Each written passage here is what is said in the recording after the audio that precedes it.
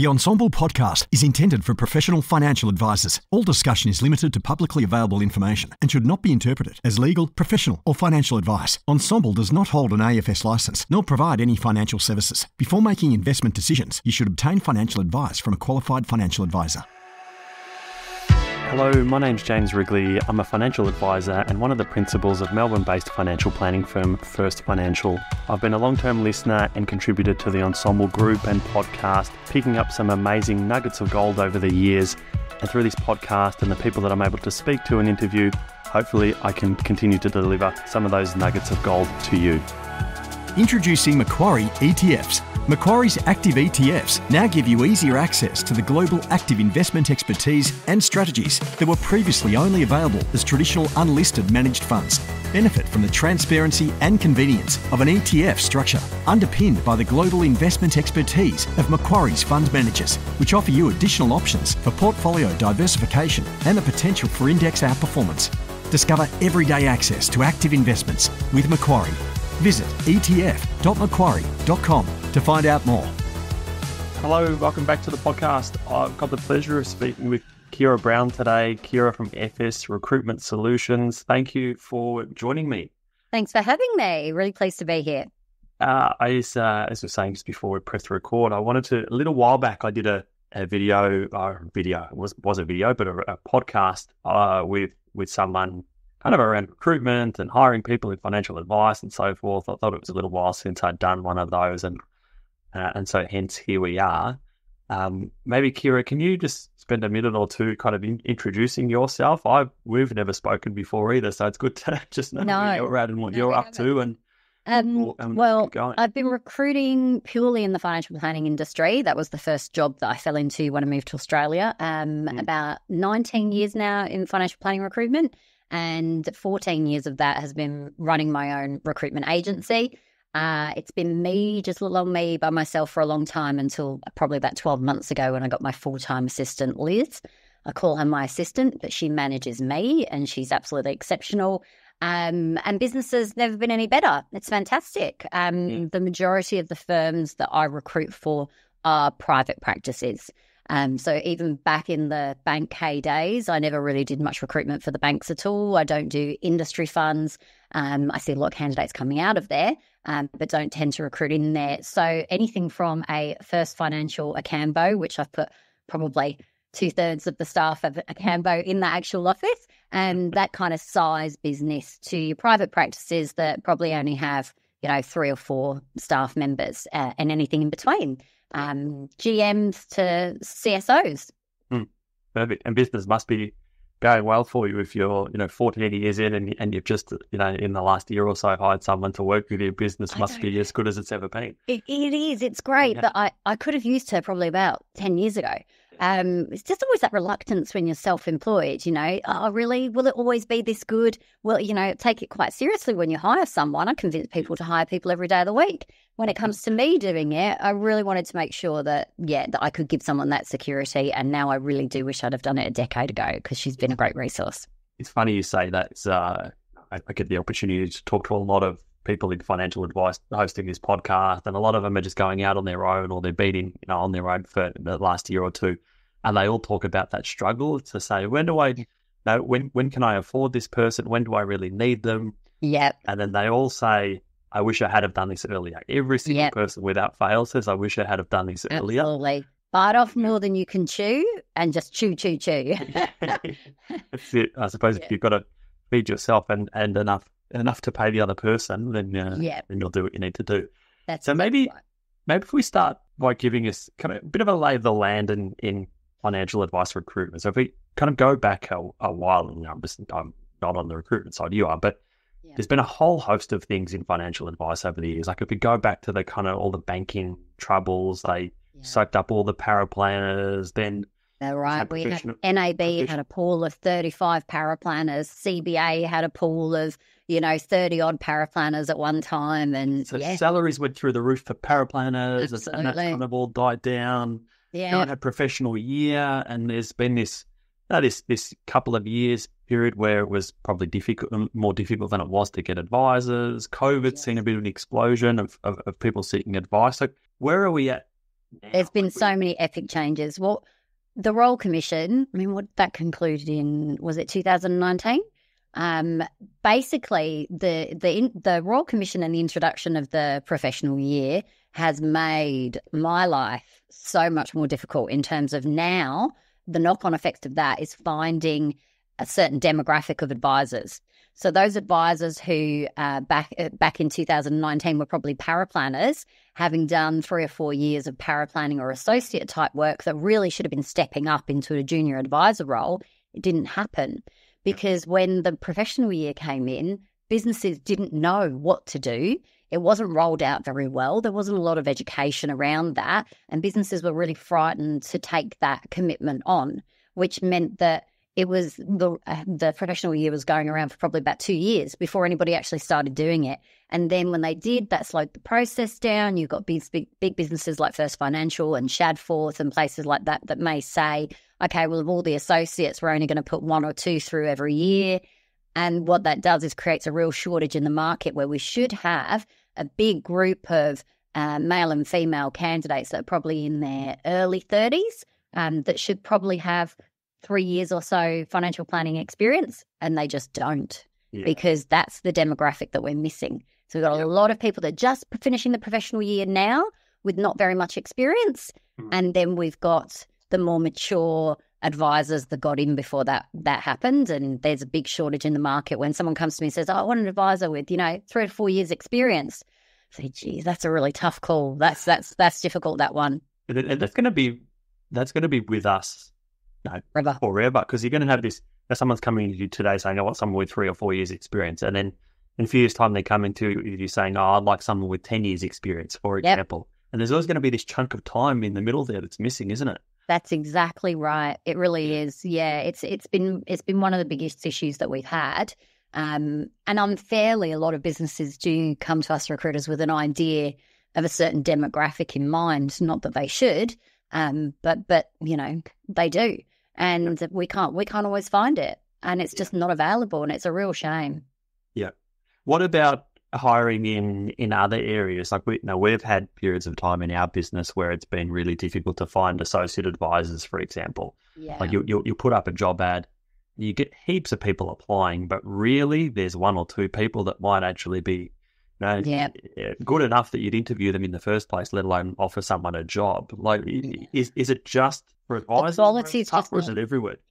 I will find specialised recruiters will always find more quality candidates than a business will. The reason for that is when you're advertising with your own brand, there's always going to be preconceived ideas. Oh, that business is too big. Oh, that business isn't big enough. Oh, I don't want to be one of however many AAs. And whatever those preconceived ideas are will often put some candidates off. Whereas when a recruiter advertises something a little bit more generic, or maybe like myself when I'm working on 5 AA roles on any given day and I have 5 ads, they'll just come to me to have a chat. And I may be able to get over those preconceived ideas by saying, just because you've had a bad experience in one big firm doesn't mean that they're all the same. This particular firm is a bit different, and I can turn that around and get you more candidates. So what you're seeing when you advertise directly may not be exactly what we see in the market. So we tend to see a lot more volume of decent candidates, but still probably only 1 in every 30 or 40 applications are worthwhile actually interviewing. Yeah. And I suppose because you've just got the volume of jobs that you're trying to fill, you're going to be constantly talking to people, and the time might not be right for them to make the move today, but next year it is. And so there's, I don't know, I would imagine you've got this pool of people that you're in some form of contact with.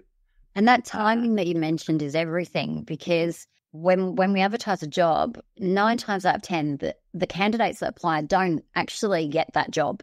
So you could say, I need a paraplanner, and I'll put an ad for a paraplanner up as soon as you tell me you need one. But I'll go back to the last 3 months worth of paraplanners I interviewed, and I'll call them about the job, organise some interviews.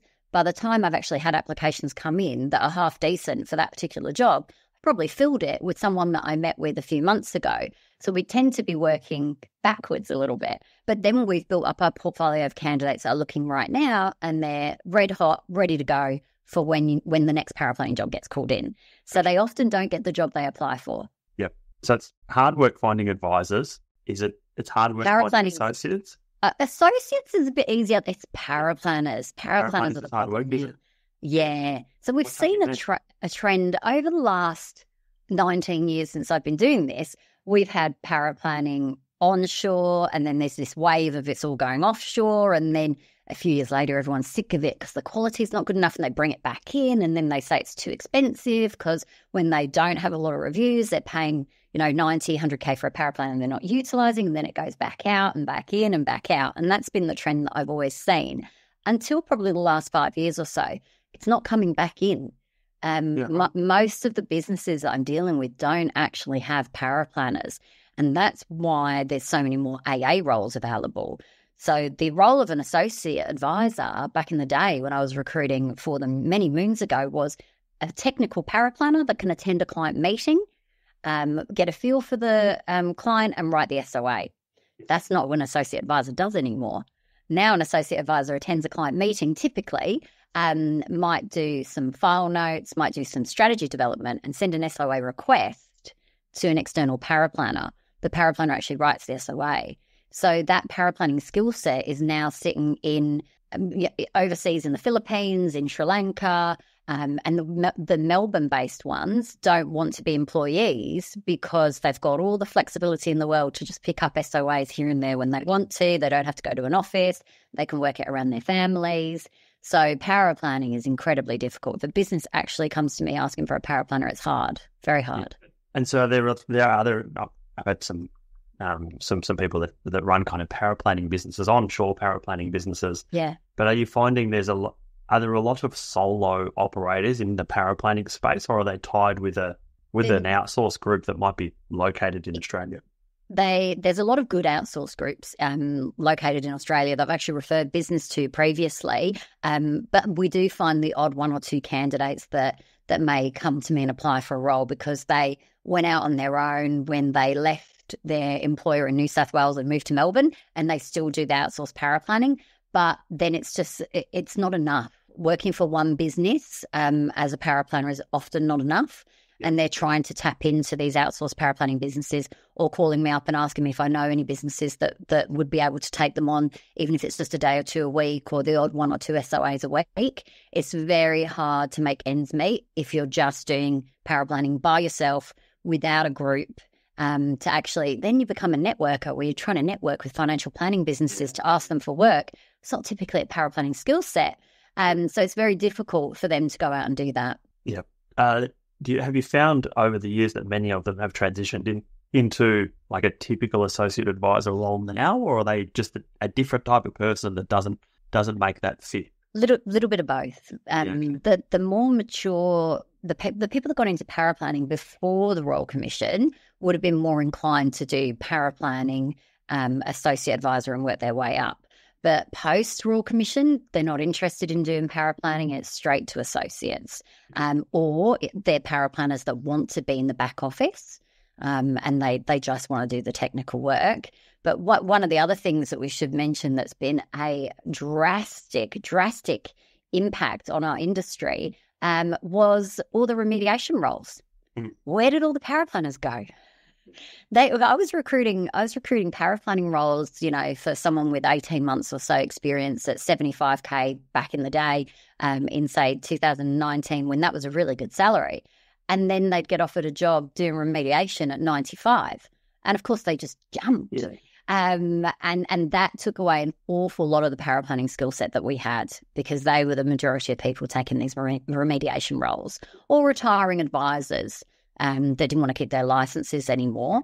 And they all came back, back to trying to get jobs in the industry once all the remediation was over with, and really struggled because, their skill set wasn't as up to date or as relevant. They would say it is because they looked at SOAs every day of the week and told people what they were doing wrong, but they hadn't been doing the modelling on Xplan and actually writing the SOAs for some time. So that was a real challenge too. I was going to ask if did those people come back into a First Financial type business as a paraplanner, or did we lose them completely from? I think we lost them. We lost the majority of them because there aren't so many paraplanning roles available anymore. So they had to go and do different things.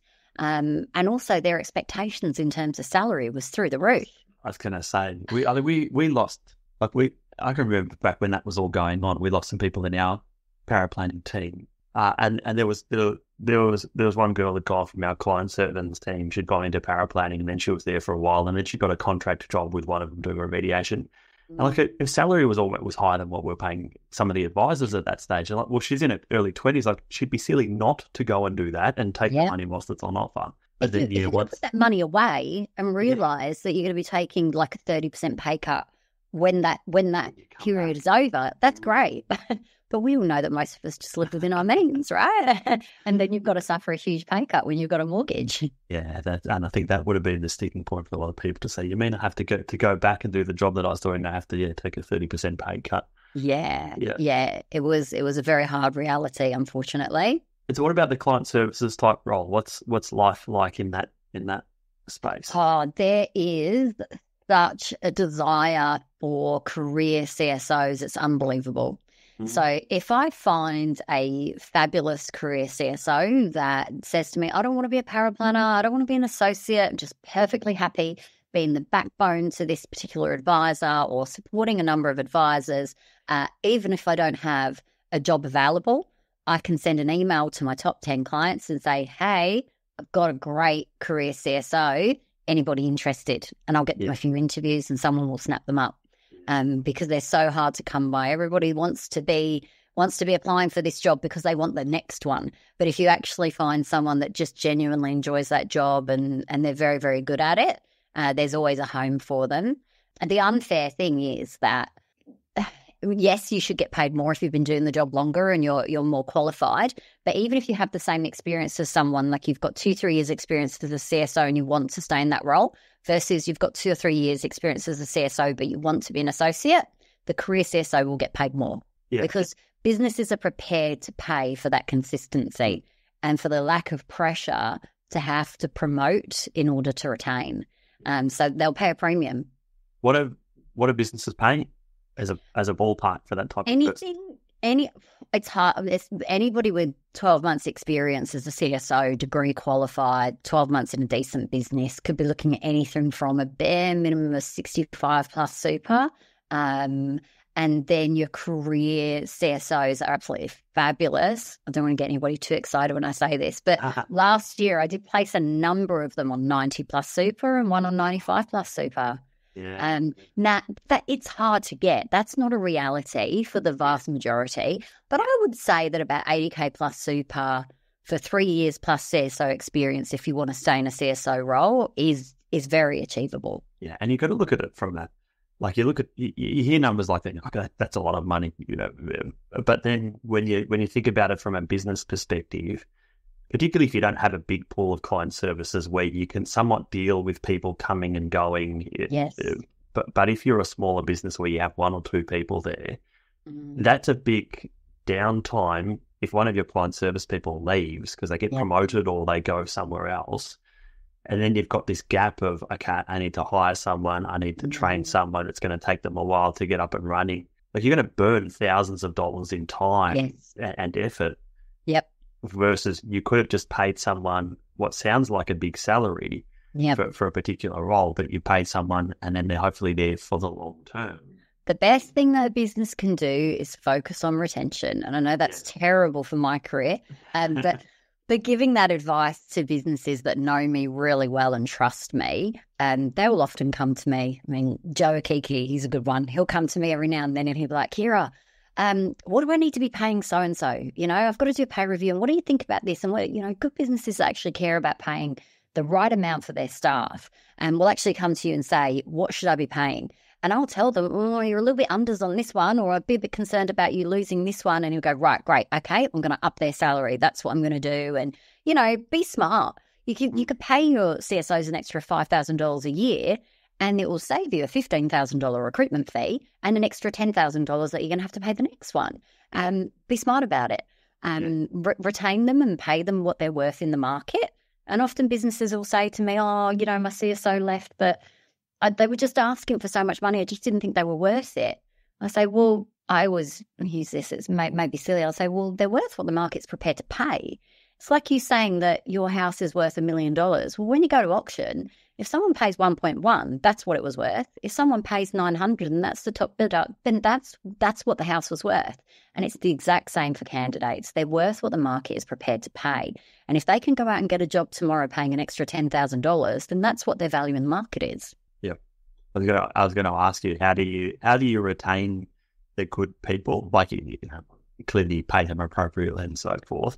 But do you see businesses doing any more than just paying them what they're worth? Flexibility. Yeah, everybody wants flexibility. It's the number one thing. So I did about how many interviews? I did 3 interviews today, and all 3 candidates said I would move for the same money if I was able to work from home 2 days a week. Yeah, I'd love to get a pay increase, but it's not as important to me as the opportunity to work from home 2 days a week, to skip the 45 minutes to hours commute. And one of the candidates I interviewed today, she lives in South Melbourne. I said, you're not commuting very far, you're going to the CBD. Well, I've got a dog and I wouldn't mind not having him locked up in the apartment all day. And for my lunch break, I'd like to go for a walk around the park with my dog instead of a walk around the city.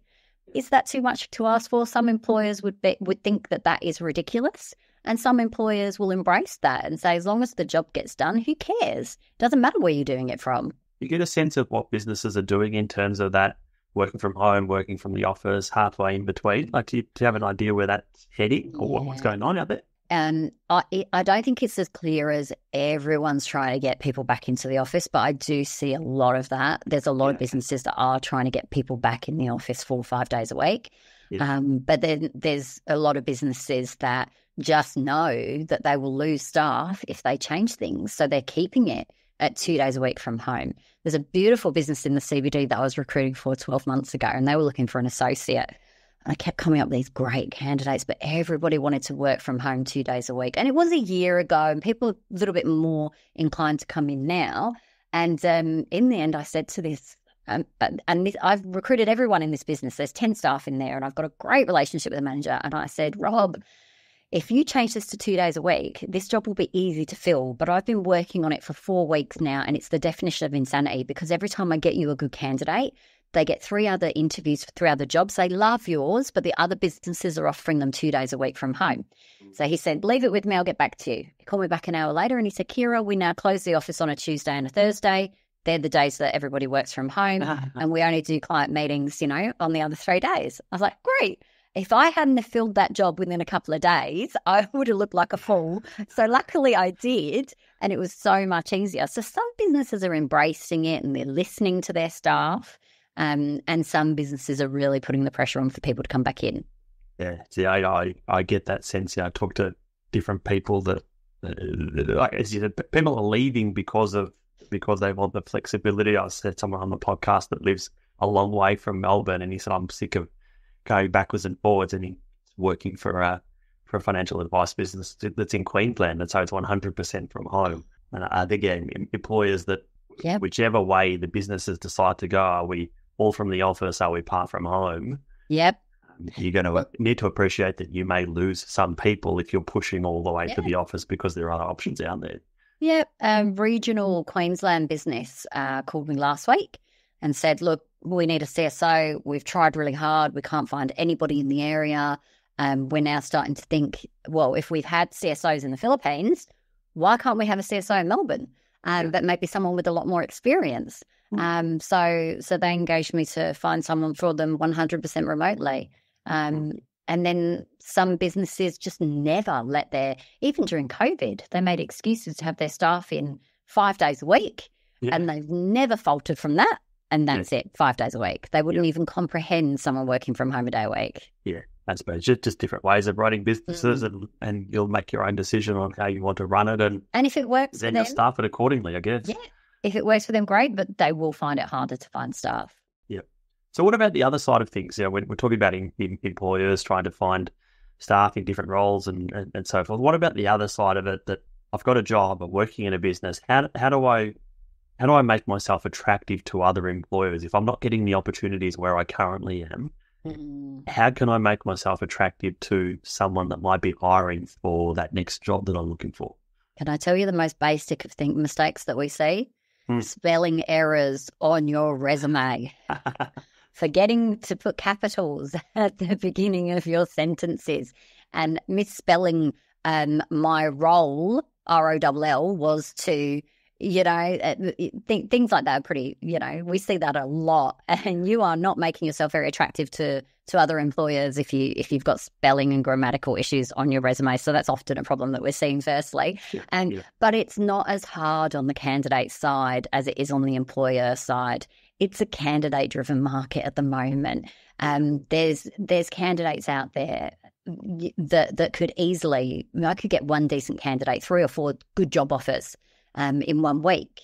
It's not that difficult for them. Don't forget to dress appropriately for an interview. We've all become very, very relaxed post-COVID with being able to work from home and doing a lot of Zoom meetings and Teams, and that sometimes if I'm not smart enough to think I need to make sure this person knows to wear a suit to the interview, because sometimes I won't tell them because I assume a certain level of intelligence. And then candidates will turn up just looking really casual for an interview, and it may be a particularly senior role, and they've just lost all credibility straight away. So, don't forget, yes, we are post-COVID and the world is a little bit more relaxed, but, first impressions count. Don't apply for every single job that a recruiter is advertising. I may have 15 to 20 jobs on Seek on any given day. And if you apply for every single one of them, it just makes it look a little bit silly, and I don't know what you actually want. So that can be quite confusing as well. But it's certainly not as hard for candidates to get jobs as it is for the employers to find the right people. Because that applying for multiple jobs example there. Oh, they'll apply for a CSO, a paraplanner, and a senior advisor role. Yeah.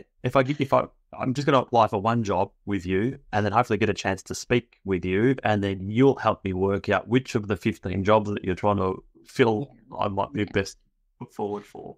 Yeah, and a lot of people do that. And that's the benefit of having so many different jobs available, that I do get lovely phone calls from candidates that say, Kiera, I just wanted to call you because I've seen that you've got so many different roles available. This is my experience. Do you think you could help me? And I say, great, let's have a Teams chat. Let's figure out what suits you the best. And then, could be that we represent you for 3 different roles, but it may be that none of them are right for you at the moment, and we'll keep you in mind for the next one. But that scattergun approach of applying for every single job, so it wouldn't be the best way to do things. I suppose there's people, some of the younger ones that have just come out of uni and they're doing, client service type roles and whatever, they will have never even thought about this kind of stuff that we're talking about. After you've been in it for a while and you might have moved a few jobs, you get a sense of what you need to do and what you don't need to do. But yeah, but when you know and you don't know any different, unless your parents maybe tell you what you should do and how you should. What about career advisors at university? Do they not help them? Do they not point them in the right direction? I can't remember her name, but my first job out of uni, I had a job working at Mercer, and then I was trying to get other jobs, and it wasn't until I sat down with a recruiter and she said to me, well, what studying have you done since you finished university? Like, you've got a commerce degree. And no one had ever said to me I needed to do any other study than do my commerce degree at uni. I had no idea that this whole other world of studying existed. It wasn't until the recruiter told me, like, oh, right, okay, I need to go and do something else. When I did some studying and then ended up with other jobs. But a lot of the time, our jobs as recruiters are to give people ideas and coach them. I feel about 65 roles every financial year. Now, I would interview at least 10 candidates every week, sometimes 15. Sometimes I'll have a slow week because I'm busy with other things. And so we don't place all the candidates that we meet. And sometimes their applications aren't great. And we just spend the time talking to them saying, look, I can't get you your first job in financial planning because businesses don't often like to pay recruiters for someone with no experience. So we get a lot of graduates approaching us, and we're kind to them, and we always give them the time of day and say, look, we can't help you with your first job, but here's some pointers on your resume. Put some hobbies on there, put some social. You talked to me about the fact that you're a captain of a football team. Put that on there. People like that you're sociable and you're sporty and you're into leadership, and so put these things on your resume. Don't forget to put these dates that you worked in this supermarket and do this and do that. Apply to businesses directly. You know, oh, you live in Blackburn. Do you know how many financial planning businesses are within 5Ks of Blackburn? Go and send your resume to them directly, you know, and you'd be amazed at how many people come back years later saying, Kiera, you gave me this great advice a few years ago, and now I'm an associate advisor and I want you to help me get the next job. So we do spend a lot of time guiding people, but there's only so much that we can do for really junior candidates, unfortunately. Yep. I've had a couple of chats with people in different businesses, you know, well-established businesses, they're kind of owners and managers running businesses, try to find senior advisors to come in, and they all talk about, we struggle to find the right fit person. Do you get a sense of if that's a different, so they're businesses where there's existing clients, there's new client inquiries coming through. Yep. Like, they're not looking for someone to bring a whole lot of clients with them. They're saying, we need someone to fill the spot, and we're going to support you with all of these, you know, associate advisors or whatever it might be. But they can't find finding the person to find that spot. Seems difficult. Some businesses are extremely fussy, and I'm not saying that that's wrong at all, because I think that we want to get it right. Us recruiters don't want to be working for 50% of our fee. We don't want to fill the job and then have to refill it a few months later because we got it wrong. We want to do it properly, so we appreciate if a business doesn't take someone that they're only 50% sure of, or even 90% sure of, because we don't want to do the work again. We want to get it right. But yes, sometimes the criteria that we get is ridiculous. And we get a lot of, you know, he's too similar to this other person that we've got, and the problem that we've got with this other person is this. 4 or 5 rounds of interviews. There's a particular business that I'm thinking of that puts people through 5 rounds of interviews, and in total, when my candidate went through the process with them, she'd probably spent maybe 10 to 12 hours with this business before getting the job offer. Now, imagine if she hadn't got that job offer, all the time that was invested in that just to not get it. And obviously that does happen to a lot of people that apply for that job. Businesses are very, very fussy. But yes, it is a struggle to find a certain type of advisor. And I think that Australia, we can potentially be a little bit narrow-minded. We tend to like a certain style. We tend to want people that mirror us. And we don't want someone too different, and that can be a bit of a problem as well. Yeah. We want all the advisors, the associates, and everyone to kind of look and act the same, don't we? That's exactly right. Yeah. That is exactly right. There's not as much diversity as there should be in the industry. Has it ever not been you referred to the candidate market before? Has it ever not been a candidate market, or is it just it's either more or less of candidate market? No, I remember a time when it was an employer market. Now, showing my age. But no, I do remember the time, where we were saying sorry to candidates, sorry. Jobs. Yeah. And they were calling us pretty desperate. Have you got any contract jobs? Have you got any temp jobs? There just wasn't enough jobs around. But that was a very long time ago. But yeah, for an extremely long time, it has been a candidate-driven market. The candidates are dictating terms, because if you can find a good one, you'll bend over backwards to accommodate them. And I'm not sure if it's right or wrong, but it's what tends to happen. Yeah, I suppose it's just a sign of where we're at. There's been thousands of advisors that have left the industry, so there's probably knock-on effects for support staff and everyone else. Absolutely. There's aging population, people transitioning to retirement, so you've got increasing demand, decreasing supply. And you kind of got the economics crossover. And I'll often say to a business, I'm representing this candidate, whatever they're 100K plus super, whatever the job is, whatever the candidate, they're asking for 100K plus super. Please note, that's what they're asking for today. Now, if this person goes out and does 3 other interviews as well as yours, and they're offered 110 plus super at 3 other businesses, do not be surprised if I come back to you and ask for an extra $10,000. So I'm saying to you that today they're asking for 100, but I don't like it when at the last minute candidates ask me for more, because I'll say, I represented you at 100, you told me you would take 100, you told me you were happy with 100, and now I'm embarrassed going back to my businesses and asking for more money, and everything's blame the recruiter. The recruiter wants to make more money. So I will often now say, this candidate's going to be very popular. He or she has 3 other interviews. If they offer her more money, you're going to need to be prepared to pay more. Or we walk away, that's fine. But I'm just raising it with you that it may happen. Yep. Yeah. That's a candidate market. Kiera, thanks for joining me this afternoon. For anyone that wants to reach out to you and find you, where's best to find you? Brown at fsrecruit.com.au. Thanks for joining me. Awesome. It's been a pleasure. Thank you so much, James. Have a great day.